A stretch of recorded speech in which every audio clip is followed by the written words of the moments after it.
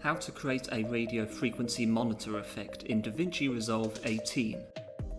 Inside your project's edits window, open up the Effects panel.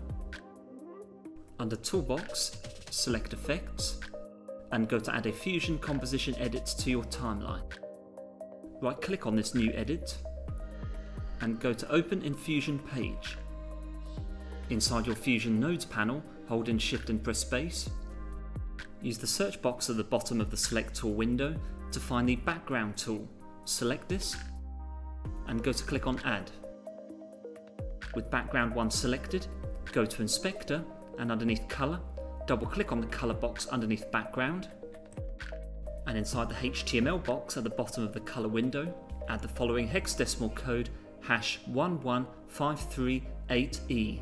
We will use this particular node to add a colour to the background of our radio frequency monitor effect. Click OK.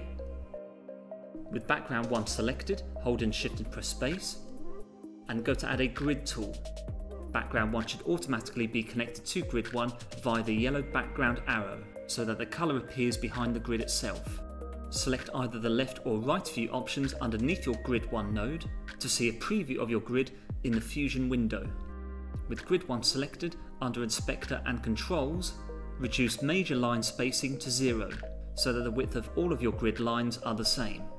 Reduce the horizontal and vertical line width slightly to 0.04. Do not worry if you can't see some of the grid lines on your preview screen, as these will all show on the final video preview.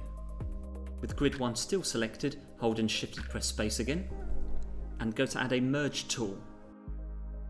Deselect Merge 1 and go to add a Rectangle tool from the options above the node's grid. Choose either the left or right view options of Rectangle 1 to preview. With this new node selected, return to Inspector, where we will apply settings to create the black measurement line that we will see in our final video.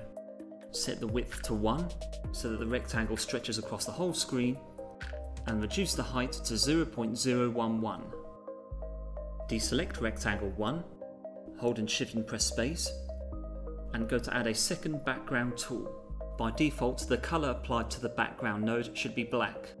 Click on the grey box alongside Rectangle 1 and drag to the blue effect mask arrow of Background 2 to make a connection. Connect Background 2 to the green foreground arrow of Merge 1 so that the horizontal black central line appears in front of the grid. Select Merge 1, hold in Shift and press Space, and go to add a second Merge tool. Now to add the measurement points on the black line. Deselect Merge 2, hold in Shift and press Space again, and go to add a second Rectangle tool. We will use this new shape node to add big measuring points to the black line which will appear on our monitor effect video. With this new node selected and set to either left or right view, go to Inspector and Controls, set width to 0.005 and set the height to 0.1. In order to have multiple measuring points display on our final grid, we need to ensure that the entire shape here is displayed on our canvas. If part of this shape is displayed outside of the canvas, the duplicated measurement shapes will only partly show. To shift this shape towards the far left side of your grid, decrease Center X to 0.005. And to ensure that these shapes have the same colour as the horizontal central line already on your grid, deselect Rectangle 2, hold in Shift and press Space, and go to add a second background tool. Connect Rectangle 2 to this. With Background 3 still selected, hold in Shift and press Space, and go to add a Duplicate tool which we can use to replicate the shape that we have already created and spread this across our grid. Connect Duplicate 1 to Merge 2 via the green foreground arrow, with Merge 2 set to left or right view in the preview section and with Duplicate 1 selected, return to Inspector, set copies to 5 so that we have enough duplicated shapes to spread across our grid, and to spread these shapes horizontally across your grid from the left side, increase Center X to 0.7. Now to create these smaller measuring points on your grid. We will apply 9 to the grid line in between each of the bigger vertical rectangles to create a style similar to a ruler. Hold in Shift and press Space, and go to add a third rectangle tool. With this new tool selected and previewed, under Inspector, set width to 0.004 and set height to 0.05, which will be half the height value applied to our previous rectangle shape. And apply the same coordinates as we did with the bigger rectangle shape by setting center X to 0.005. Connect rectangle 3 to a background node as we did with the previous shape node. Select background 4, hold Shift and press space, and go to add a new duplicate tool. Select merge 2, hold in Shift and press space, and go to add a third merge tool. Connect duplicate 2 to the green arrow above merge 3. Click on left or right view preview underneath merge 3. And with duplicate 2 selected, under Inspector, set copies to 50 and set center X to 0.52 so that 9 of the smaller lines appear between each of the bigger vertical rectangles. Connect merge 3 to the yellow arrow alongside media out 1 to complete your monitor screen background. Return to your edit window, go to Open Effects, and use the search box above Toolbox to find the Vignette tool. Click and drag this to your Fusion Composition edit. Select your Fusion Composition clip. Under Inspector, select Effects, and under the Vignette settings, change the size value under Shape to 0.85 to add gentle rounded shade effects to the corners of your grid.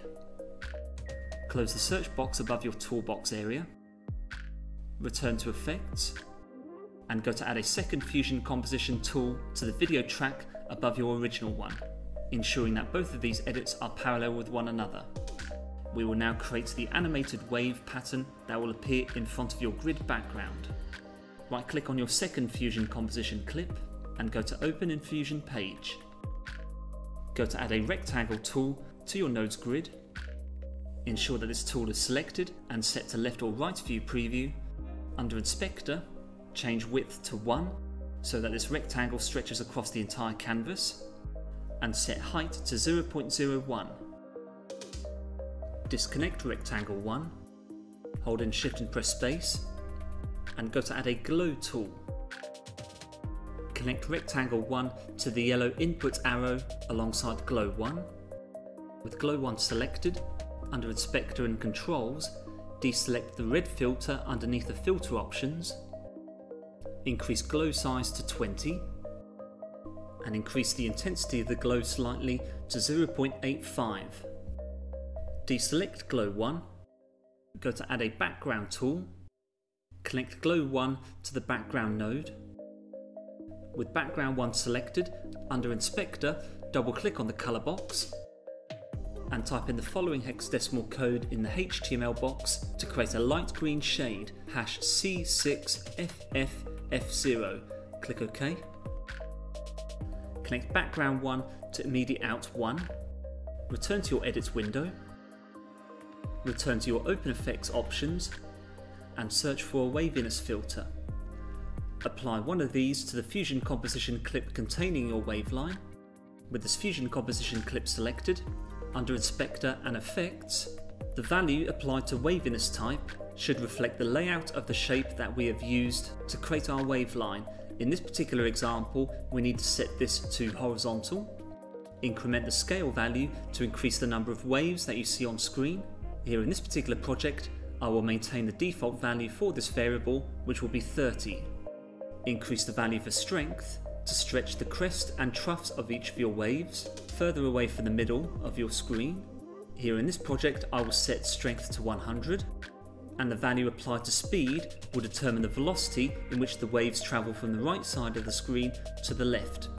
For clear illustration purposes of this animation, I will decrease the speed here to 0.1. Holding Control or Command if you are a Mac user, and select both of your Fusion Composition clips. Click and drag by the side to adjust the duration of your clips as you wish. Maintain focus on the black box which appears next to your mouse cursor, with the top number referring to the difference in the duration, and the overall duration appearing underneath this, next to your mouse cursor. Once you are satisfied with the duration, right click on the Fusion Composition clip containing your wavelength, and go to select New Compound Clip. click Create. We will now make an adjustment to the edits containing your wave line so that you are able to make further adjustments to the size of your waves. With this new compound clip selected, under Inspector and Video, increment the zoom X and Y values to increase the size of the waves that appear on screen. Should you wish to modify one of the two dimensions separately, disconnect X and Y in the transform settings by clicking on the chain link symbol. Adjusting zoom X will stretch the waves horizontally, and adjusting zoom Y will make changes to the vertical alignment of the waves. Avoid setting the value for Y to a number far bigger than zoom X to avoid bloating in the crests and troughs of your waves, so that you can maintain a consistent line width throughout your wave pattern. Thank you very much for watching. I hope that video was useful to you. If you enjoyed the content and wish to be notified about future uploads on this channel, please like, share and subscribe. Join me soon for another video. Take care.